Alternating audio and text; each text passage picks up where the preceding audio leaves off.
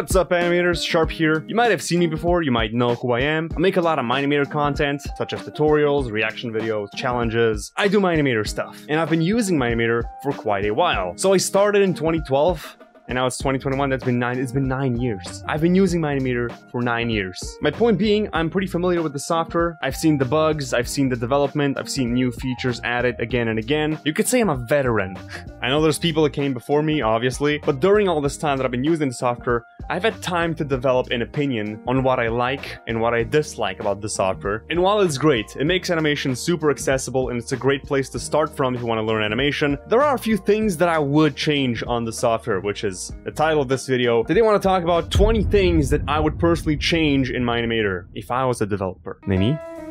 Are you hiring? So Mine Imator is getting its final update soon, 1.3, and afterwards Nimi is no longer going to be a developer. He's gonna make the source code open so anybody can pick up where he left off. I don't know how many coders we have in here. I most definitely don't know how to code or how to apply any of these changes, so I want to talk about them. I want to put them out there because hopefully somebody is going to implement them at some point or another. Now this intro has been dragging on for ages, so let's begin. What are the actual things that I want to change about Mine Imator? Number one, I want to be able to resize the library window and all the other windows. So the library gives you a limited view. Imagine you're working on a big project with lots of different stuff in it. I want to be able to see more things at once. If you could just resize the window, make it bigger, the project doesn't seem like it's such a mess. It's an organization thing. And as I've said in a previous video, I already made a video about this once before, if you could add like folders in the library. So all this stuff is from one rig, I can just put them in a folder, minimize the folder, so now I have this folder on my library and I can just open or close it anytime I want, so I can just compress it down a little bit more, organize your project, that sort of stuff. Number two, I have lots of test projects. I'm working on thumbnails, I'm trying to test some mechanics or whatever, and I'm adding this in, and then I'm deleting it, and then I'm adding more things, and I'm just cleaning the project over and over, reusing it, and after a while, my project folder gets really messy with all the amount of stuff that are not even used in the folder. So after a few years of doing this, I now have a few gigabytes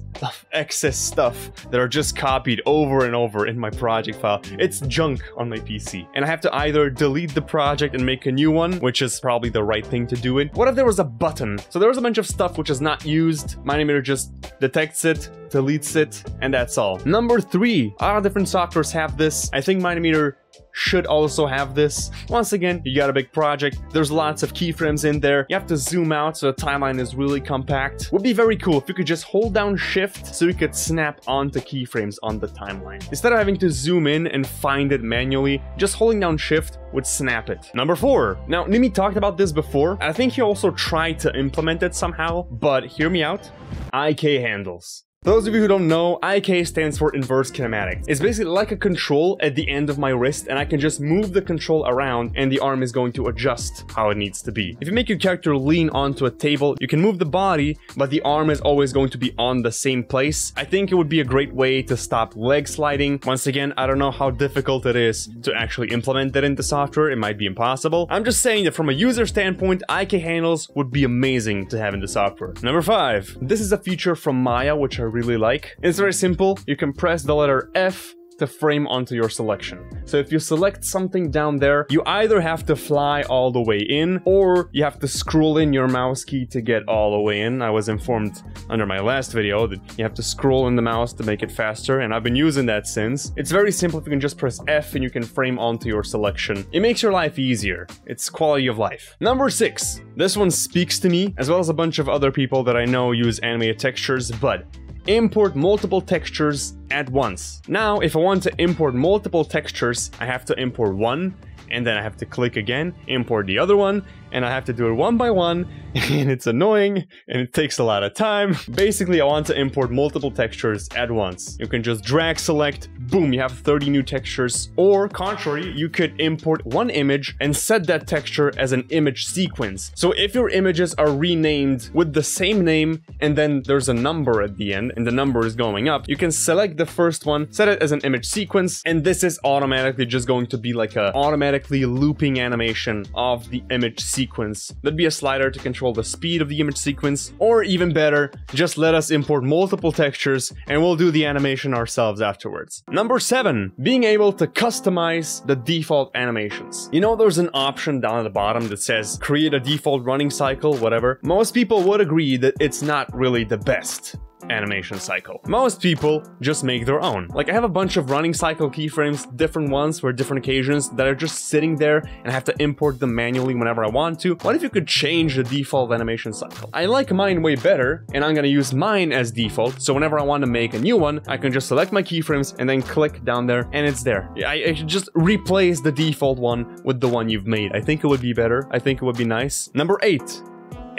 You should be able to import entities from your world. You would either get a pop-up saying, are you sure you want to import these entities? Or a checkbox that says import entities, whatever. It's optional. Say there's 7 pigs on the plane, but you want the pigs in the animation itself. Mine Imator would just create a bunch of pigs for you, so you imported the pigs as well. I don't know, I see it being useful. Number 9, add item frames and paintings. You'd be surprised, but those things are not in the software. There's no way to get item frame entities or painting entities. You have the items, that's right, like you can hold an item frame in your hand, like the item variant of it. There's no way to put it on a wall unless you make a special rig for it. I think it's in Minecraft, so it should be in Mine Imator by default. You shouldn't have to make a special rig just to get an item frame, which is already in Minecraft. Number 10, this is an exciting one, specular maps and reflections. Recently, I've seen a modded version of Mine Imator which has reflections, and you can just do so much with it. I've made a bunch of videos on reflections because I really tried to cheat the system and make them work somehow, but honestly, specular maps are even better. You can have flat surface and apply a bunch of textures to it,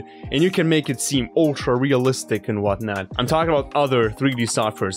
But imagine if your gold block was actually reflective, and you can make it look like it was raining. Like, say the little bits on the redstone lamps would actually reflect more light than the lamp itself, because it's made of metal and that's glass. You know, you can make so much more little intricate details using specular maps and all sorts of maps, really. Maps? Anybody? Maps are cool. Number 11. I want to customize the glow for every item individually. So you know how there's glow and you can adjust glow color for each item, but the glow intensity and the glow radius are universal for all of them in the project. So if you have a glowing item up close and a glowing item way back somewhere, and if you put the radius to 20 pixels or 20%, I don't know, is it pixels or percent? I don't even know. But the close one is gonna look normal, but the far away one is just gonna be all over the place because it's universal for all of them. I basically want to customize the glow...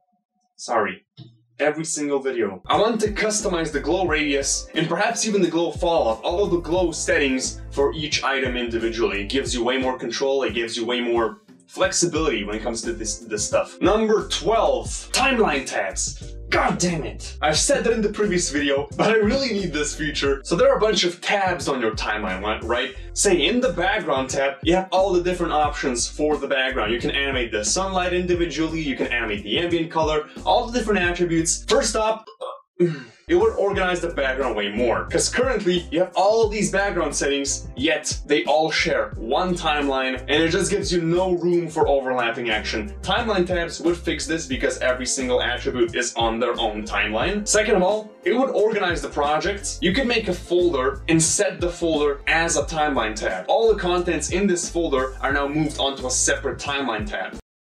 Some of my footage got corrupted, so I don't know how much I've told you about timeline tabs, so let me summarize. More flexible background options, more organized project because you can put different things into different tabs, such as furniture, characters, lights, and finally, selecting individual stuff. For an example, a phone, as I've said before, would open up a new timeline tab where you could animate position, rotation, scale, so you can have overlapping action in between the different attributes of the item. Not necessarily X, Y, and Z for each individual thing, but at least position, rotation, and scale. Timeline tabs are a necessity.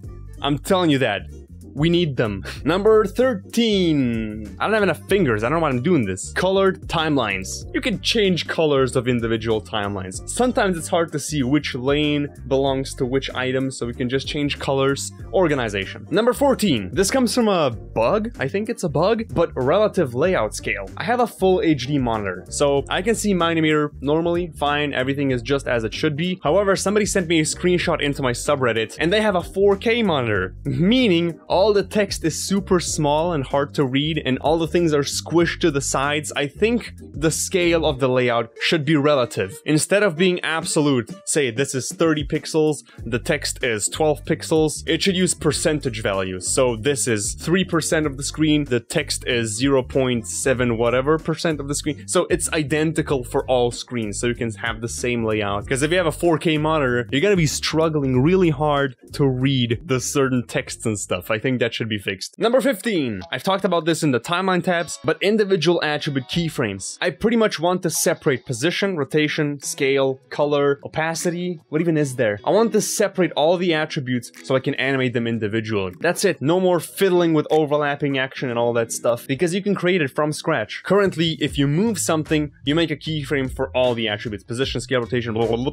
everything. But with the timeline tabs, you could move the position first, overlap the rotation, so rotation is still going and it's eased differently than rotation is, so you can have more depth and more realism to the motion. I know this is difficult for beginners, so I think the option should be toggleable, obviously. You can't just throw it out there and just expect everybody to understand, but we need this. Otherwise, you have like 7,000 folders, and it's just not practical. Number 16, I want to import video files as textures. In my divided 4 animation, the sky is warped and deformed because they're in some weird dimension, and I did not use image textures because that's a lot of textures, and I don't have the patience for this. Instead, I opted for a blue screen sky, so the sky is completely blue, and I can replace it later in After Effects and added a video in the background of it. If I was able to import video as texture files, I could have simply used a sky video textures.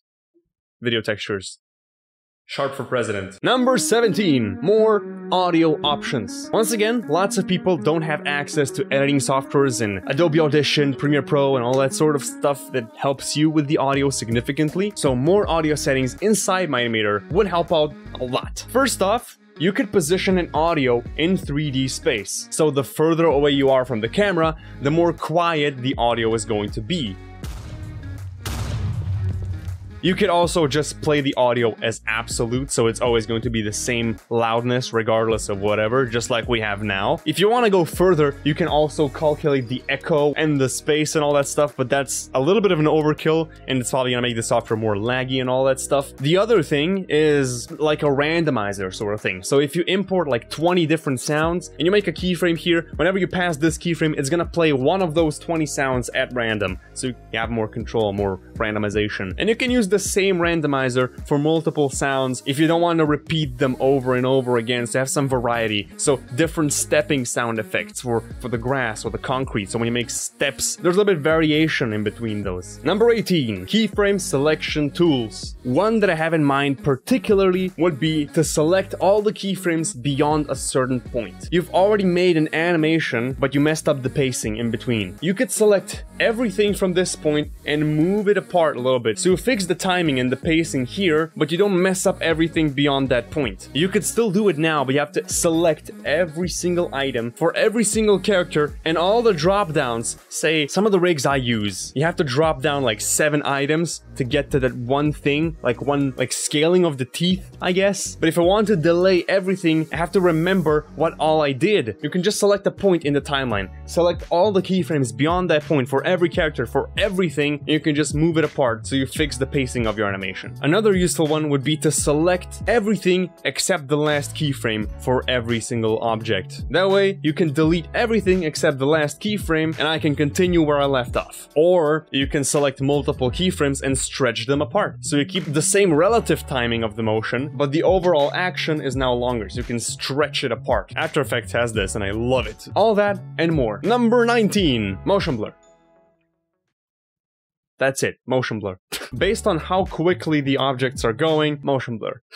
If it's possible. Motion blur is fine though. Motion blur. And finally, number 20, adjustable settings for fog, wind, and glow and all that stuff for individual items. There's a lot of fog outside, you know, and you don't want this object to be affected by fog as much. So far, what you can do is you can go into background settings and turn it on or off completely. Basically, I want a slider, maximum fog to no fog, so you can have in-between values. I saw that as I was working on my shaders in Mine Imator video. It's even on the video. I said that I wish I had a slider. You know, if I could disable fog by decimals, because brightness doesn't do the same as fog does. Same for the glow, same for the affected by wind. Once again, it gives you more flexibility, because currently, either everything is completely blown out by wind, or nothing is. There's no in-between value. Say, the leaves would be rustling a lot, but there's this special material, whatever, that would just have a slight bit of wind, and I have reached the end of my list. So, that is just my take on how I would improve Mine Imator personally. I want to know what's your thoughts on this. What would you change? Drop a comment below, let me know how you would change Mine Imator yourself. This is just my take on it. Hopefully someone who picks up development might put some of these suggestions in. And if you guys come up with a lot of interesting suggestions, I might even make a part 3 of this video where I talk about even more changes I would change in Mine Imator. So hopefully you had fun. I definitely did. If you like this video, you can show support by dropping a like, blah, blah, blah.